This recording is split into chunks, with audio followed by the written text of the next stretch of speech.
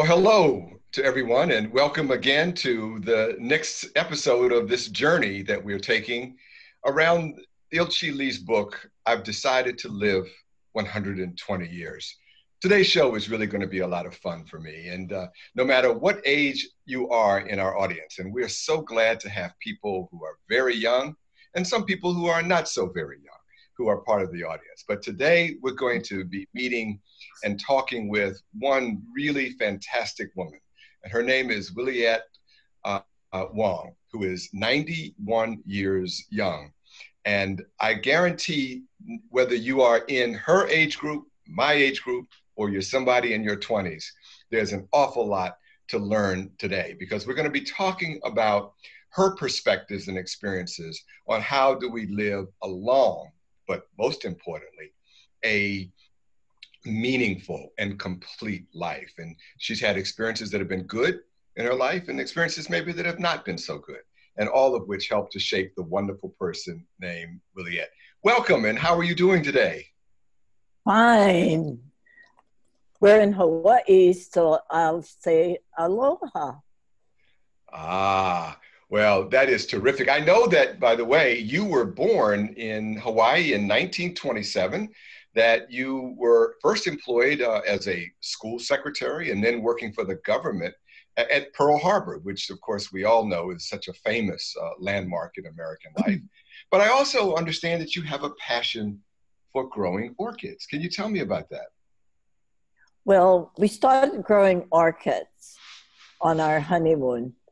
That was in 1947.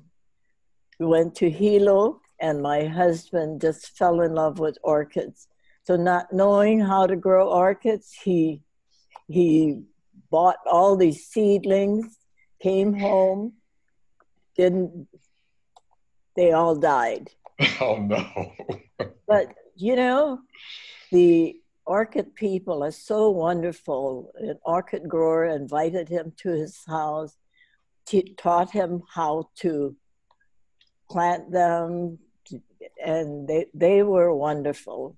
So he just started that, and then we got involved with the orchid clubs and met many wonderful friends, you know, from all over the world. Oh, so that's beautiful. It's a beautiful world if you can get out and look at it. If you can't, well, there's the internet that you can travel all over the world. That is a beautiful, beautiful story. Let me tell you a story that comes out of the book by Ilchi Lee. And I want to see what your reactions are. I'll go through the story pretty quickly. In fact, I'll just read from the book and see what your reaction is. He talks about a man who was the founder of a Korean university when he was younger. And he said that I really worked hard when I was young. As a result, I was recognized for my skills and respected. I was able to retire proudly and confidently at the age of 65. However, I shed tears of regret 30 years later on his 95th birthday. His first 65 years were proud and honorable, he thought. But the 30 years of his life since then had been full of regret and bitterness. After retiring, he thought, I've now lived my life. I have many years left. Years left are just a bonus. With that thought in mind, I just waited for a painless death, a pointless, hopeless life, he said. I lived that for 30 years. That's a long time. When I retired, if he had even thought that he would live another 30 years, he would have started to think about doing things different. And he concludes his story by saying that he's 95 now, and he has a clear mind. He said, I may live 10 or 20 years more. I'm now going to start studying foreign languages, which is something I've always wanted to do. I have just one reason for this, he said, and that is that on my 105th birthday, 10 years from now, I won't regret not starting when I was 95. How do you react to that kind of a tale from an honored and very smart and intelligent man? It's wonderful, awesome. I wish I can be like that. In fact, whenever I see, I I sometimes walk like a robot because of my arthritic knees. But when I see hula dancers, I say, I'm going to go back and dance again. But not dance as a robot. But, you know, our brains never stop growing, and it's wonderful. It's really just waking up each day and thinking, what can I do today? Oh, that's beautiful. Well, I just felt so sad that this man's story that he just turned his life engine off and coasted for all of those years. And then all of a sudden, he was lucky enough to realize, wait a minute, I still have something left and I'm going to change the way I behave. So I guess it's never too late. it, it's never too late. And wonderful for someone to find himself, you know? Yeah. Exactly Because right. after retirement, after you take all the trips, everybody wants to travel. So what next? I used to get bored when I'd go on a cruise. It was so nice, but 2 weeks, I I was going crazy. I mean, you don't have to think. Your meals are all there. You're not thinking. You're just following the flow. Oh, I was going crazy. I was so happy when it ended. Tell me, have you ever thought about living to be 120? I mean, is that an idea now that it's in your mind? Is that something that you would enjoy, do you think? Yes. In fact, I had a term insurance for 90 years. And as the date was approaching, I said, wow, I, I've been paying into it and I'm almost there. So I had it changed. So now it's past 120. If I make it to 95, I don't have to pay anymore. Well, that's now there's a great incentive for living to be 120. Let me one of the big themes in Ilchi book and in all of the work that he does is around making the choice to decide to take control over your life, the choice to do the things necessary, in this case, to live to be 120. You seem to, at some point in your life, you made a choice to take charge of your life and the completeness of your life. Talk a little bit about how you got to that place and how you made that decision.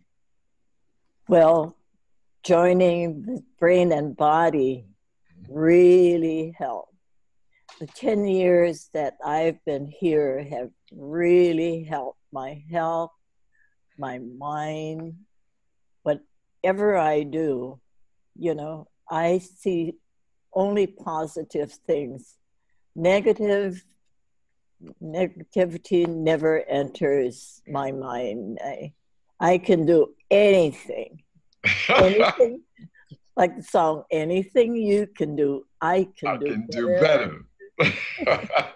Well, what made you decide to visit and go in the front door of a body and brain center? I mean, something must have been triggering inside of you that said, I want to try something different. Well, my daughter, a friend invited my daughter, and my daughter attended first class, and she came home. She said, Mom, it's wonderful. You should go with us tomorrow. So I did, and I signed up. I I was sold on the first time I entered the center and did the exercises, and then learning about meditation, and it just feels my body when I talk. I'm so passionate. I feel it in all my bones. When you were before you went to body and brain, had you been making choices and decisions to have a healthy and a complete and a happy life, or were you somebody that was watching a lot of television and maybe turning yourself off? Where did you wind up before you went to the center? No. We were always uh, eating healthy food. My husband, for a time, managed a health food store. Oh, really? Oh. Yeah. And we were vegans because he had a heart condition. Mhm. And so we were vegans, and we were on Dr. Onish's program. Mhm. Yes. Neil Ornish, Yeah. yes. Yeah, Neil Onish went to his seminars, and it those were wonderful years, that we did. So I've always been very conscious of my health, and people think we're crazy eating this and that, but as far as meditating, we did yoga, but the body and brain is so different. Mhm. And then Ilchi Lee's teachings, whenever he opens his mouth, it's so simple, and you see it right away, and you see it as an improvement to your life. I like the way you said that, an improvement to your life. Let me tell you one of the things that he said has impressed me about this, making this choice to live a more complete life. He said that he made the choice out of his desire to be of service to the world and to take responsibility for the dream that he had about how the world should be and set that dream for his life. I think that's very inspiring, don't you? Oh, yes. Whenever you share, you get it back 100-fold. And it just makes you feel so much better, not me all the time, but sharing. Sharing is part of life. And I noticed that the way you talk about having made this choice, and again, I want and hope that everybody that's listening to us can feel, no matter how old you are, how you can feel the excitement and enthusiasm in your life once you've made the decision and continue to reinforce the decision to live your best life. I get the sense that the impact has been that it's given you, I guess, a sense of joy is what I'm feeling from you. Oh, definitely. There's so much joy that when people see you, you know, if you go around with a frown all the time, people are going to look at you and frown. I'd rather see a happy face, but it's your choice, and everybody has a choice, and That's right. It almost seems like a frown is contagious, and thank goodness a smile is contagious. mm-hmm. Yes. So I think one of the things I'm going to do as a result of my conversation with you, I'm going to go around and infect as many people as I can with smiles. Oh, yeah. Like I say, whenever I'm in the supermarket, long lines, always talking to people. I, you look at people and they're just thinking, what am I going to do this? And but when you make eye contact with you, they start smiling. Yes. And it makes my day. I like to see people. One of the things you may notice when you walk around, Williette, is that there are an awful lot of more older people in our world, in our societies, than when we were growing up, you and I. We now find that there is almost a 4 times increase from 20 years ago in the number of people who are seniors. And according to the surveys that we've seen, 72,000 Americans were over the age of 100 in 2014. That's a lot more people. So we're living a lot longer, so many of us. And as a result, the kinds of information that you have been excited by is really going to be very relevant to a lot more people. And I think there are a lot more people that you are going to inspire.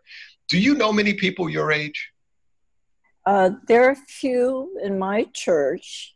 They're all canes, wobbly like me, but most of them are assisted. Mm-hmm. I think I'm the only one who drives. In fact, every week I chauffeur my 86-year-old brother-in-law who can hardly walk. You're the chauffeur. Yeah, I'm the chauffeur. He shuffles in to church, and then I'm following after. His wife is helping him. But, we smile at each other. It's still a happy life. Mm-hmm. And everybody owes us. It's wonderful getting old. I go anywhere I go, people hold the door open for me, and I have to remind them that I'm coming. It's slow, but I'm coming. When you think about the people that you know who are older, um, who may not be in as good a shape physically, but what about their mental state? I mean, in the sense of, do you find that there are many people that you meet who are experiencing joy in their lives? Are enough people making the choices and decisions to have the sort of attitude that you do and that Ilchi Lee calls for in his book? Well, no, a lot of them have Alzheimer's. Mm-hmm. So it's sad, you have to listen to them repeat and repeat and smile. And I try to talk to them about new subjects, but they revert back, repeating. So in my state, I have to learn patience. Ah, we we we have to learn patience. beautiful. But older people, they want to live. They want to be happy. So they keep talking about their past. Let's roll the clock back in your life. Now you're not 91, but let's move you back to 65. And if you were 65, knowing what you know now, you could talk to your 65-year-old self, what would you do differently about planning for your best life, your healthiest life, your most spiritually fulfilling life? What would you do differently at 65 than if you had it to do over again? Golly, at 65, I had just retired, traveling, went back to the travel agency. If I had started my exercising, meditating, creating something different instead of just going by the mode, But it was a good life. I made a lot of people happy, leading them on. But whenever you travel, it's so funny because people forget how to be creative. And all they're thinking about when they're having breakfast, Mrs. Wong, where are we going to eat lunch? They're thinking about the next meal. As opposed to being in the moment. Yeah. So it's different. When I think they were wasted years, I mean, you found enjoyment doing, well, the thing I found rewarding was meeting different people, and different people and different cultures is wonderful, and, I think that's just great, yes. Because but we're all connected, this world, and we have so yeah, much to share with each other. And if we would stop worrying about some of the superficial things, but connect and learn, like I'm learning from you right now, and so is our audience, we need to take the time to talk with each other, don't we? yeah. So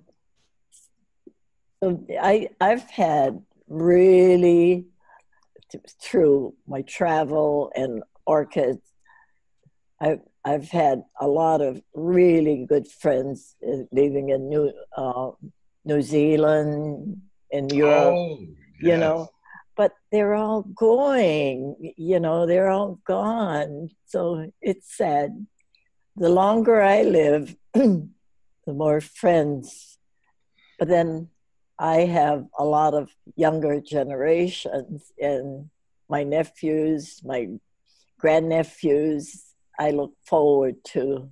Well, this is one of the things I wanted to ask you, and you've really hit upon it, because there are a lot of younger people that are watching this show today. Mhm. What do you, what can younger people do who are spiritually inclined, who are motivated to find their true self, those who are willing to be engaged in being Earth citizens and all that comes with that? What can young people do to help and assist people like you? Well, all of the people in Body and Brain, and we have a lot of young people now who are just awesome.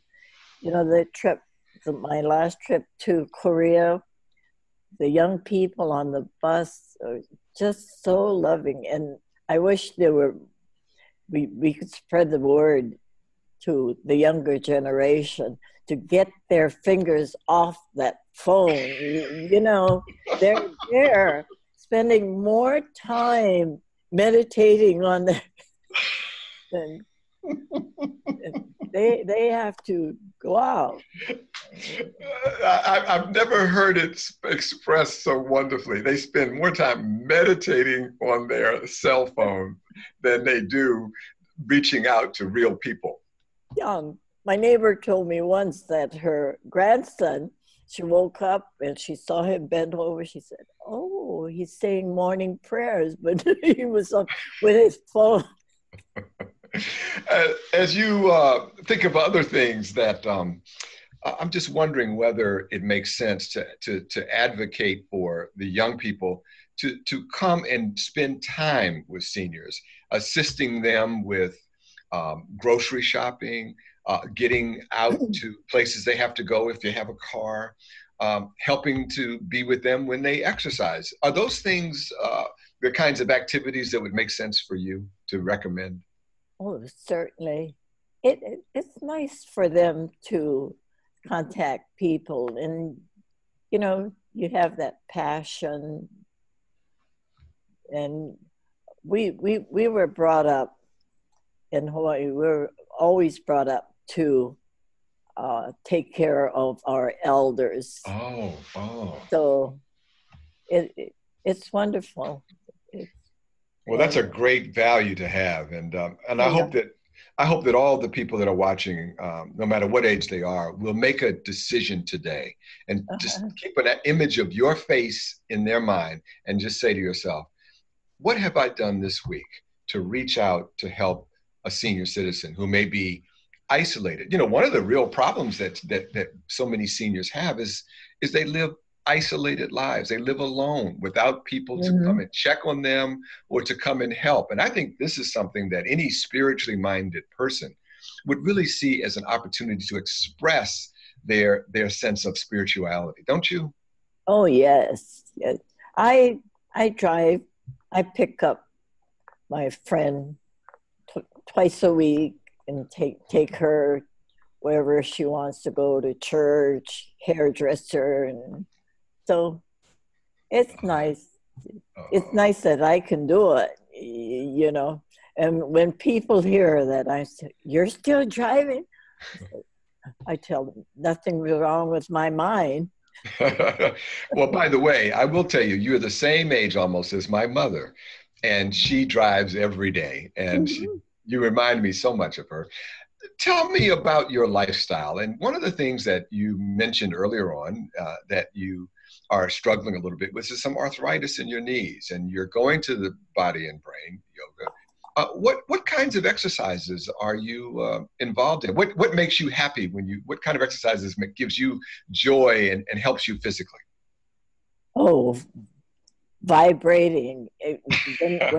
When I get on that floor, I can just move my limbs, and I think, wow, maybe I can jump, but yeah, but I love just being free, you know, moving my body, moving.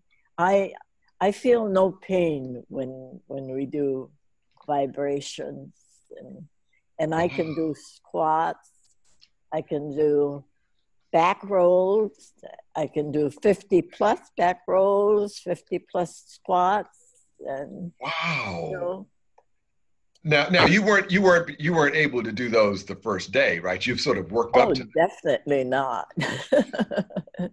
So, what would your advice be to to another senior uh, who is just getting started? Because a lot of times we get frustrated that we can't do what we want to do, and then we give up.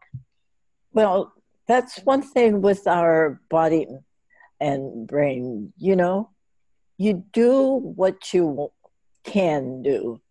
You're not limited. If you are limited, you know, nobody's judging you, and the masters just encourage you. They never say, "Oh, try." You know, they know that you're giving your all, and I do what I can. And running, I have to learn how to run. I used to be able to run up the stadium bleachers, Wow. but I have difficulty climbing stairs. I Yes. and even coming downstairs. I walked the 120 stairs in Korea backwards, all the way backwards. Wait. Well, hold on a minute. Let me get this story straight. So you're saying that you were so committed to doing that 120 steps that even though you plus couldn't do it plus 60, plus 60. plus 60, you were Yeah, we went up to the top. oh, you went all the way up to the top. Yeah. So you were so committed that you even, because you couldn't do it going frontwise, you went and did it backward. Well, Wow. going up, I went Yeah. forward, but coming Right. back, it was easier. I could walk back. Well, it doesn't seem to me that you're going to let anything get in the way of your achieving your goals. You are one determined lady. I, I try. You mentioned in terms of your lifestyle that your diet, that you are a vegan in your diet, and you're still doing that today. Oh no, no, Or you no. stopped for a while. Yeah. So, but I do. My daughter grows a lot of food from Hilo, and she's with me now. So, Oh, and we started cauliflower. Yeah, the oh, cauliflower. I love that. oh So my goodness. instead of rice, we use the cauliflower rice. And Yeah. it's just natural right there. You grow it Yes. yourself. Wow. Well, my daughter does. She Yeah. wants to start a garden, but that's another chore for me to go water them. How do you think about your diet and food now? I mean, what other than having these special things that your daughter gives you, are you attentive to what you put in your body? Oh yes, yes, definitely.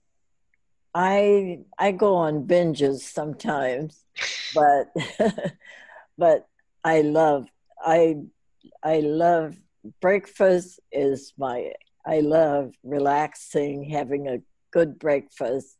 And you know, we elders we don't need that much food, so I eat a hearty breakfast.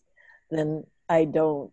I usually have about 3 o'clock. Then I have my heavy meal then, and I'm good for the night. If I need to snack on something later on, I do that. So, One thing that you might remind all of us about, and I have a suspicion that you probably follow this, and that is when you eat, you chew your food thoroughly, don't you? oh yeah, and try to think to enjoy the food, not just sticking it in your mouth. Oh, yes. Sometimes you have to stop and think. I'm putting in my mouth. Good for you. You Another element of our lives, in addition to our physical lives, is our mental lives.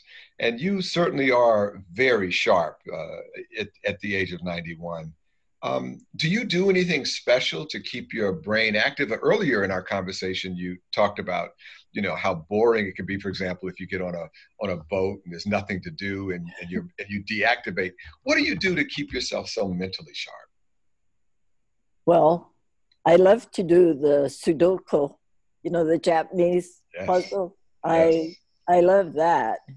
Uh, Crossword puzzles are uh, they're okay, but I prefer doing the jumble, Hmm. the, the things that are more challenging, you know.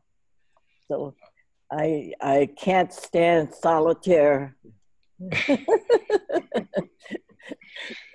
And so I bet you that you're probably sharp also because you're, as you say, you're so engaged in the world.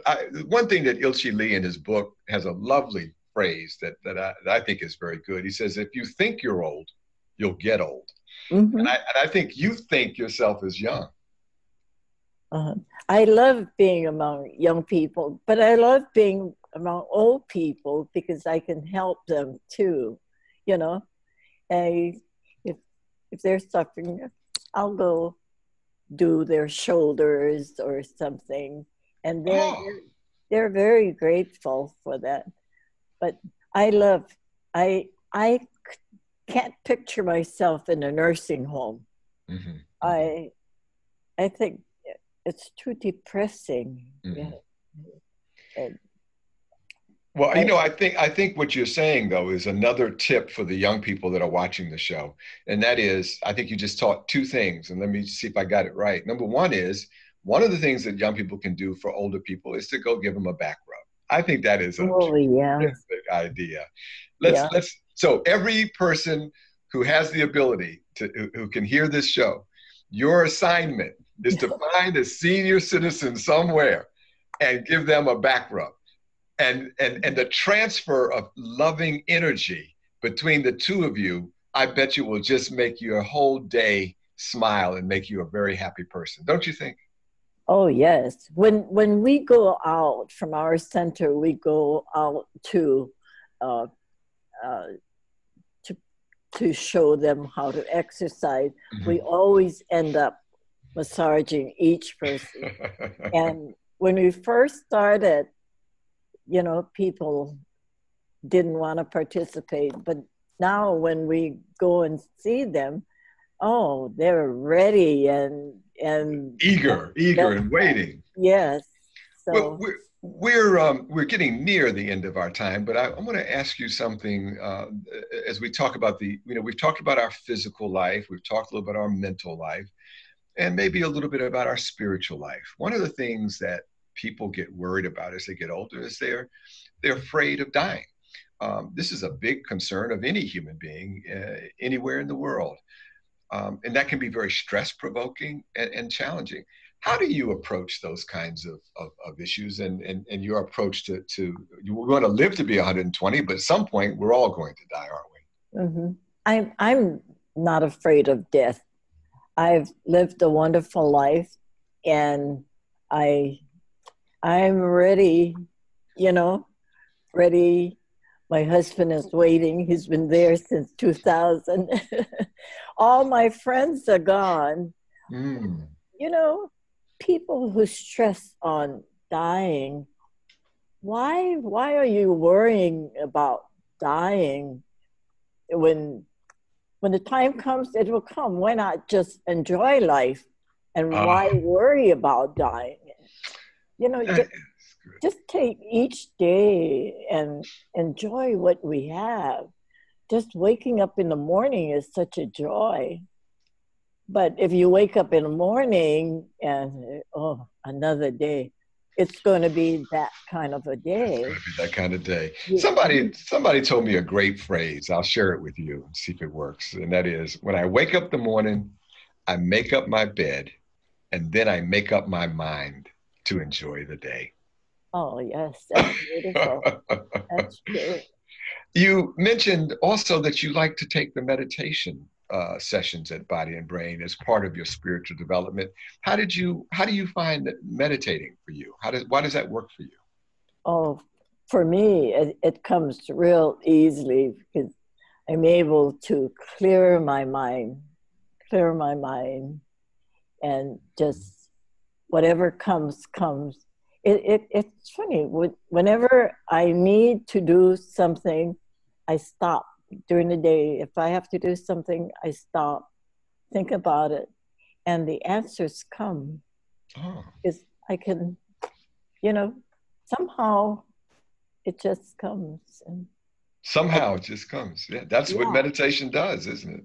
yeah. If I have to write something or do an invocation, and I just think about it, and it's not just following the same thing you did yesterday. You have to feel the moment. Mm-hmm, mm-hmm, Whenever mm-hmm. you give an invocation, it has to come from the heart, how you feel, and then how the people you're talking to, how that will affect them. So Well, that is a beautiful thought. Well, as we end up, one of the most important things also that Ilchili talks about, and I've decided to live 120 years, is this notion of completion, sort of putting it all together. And I think you are a great example, Williette, of someone who has decided to live a great life, who has decided to be engaged in the world, to be engaged with others, who accepts the love of others as a part of her development, who is doing what she needs to do with her physical health, her mental health, her spiritual health. And there's any last words, I guess, from you on this notion of living a more complete life so that when it's all said and done, you can look back with it and have joy? it's just living, finding your true self. Don't don't put any makeup to make your life that just living your true self, being true to yourself.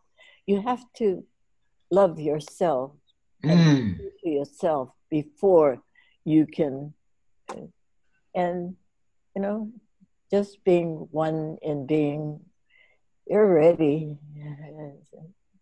But just say life has been wonderful.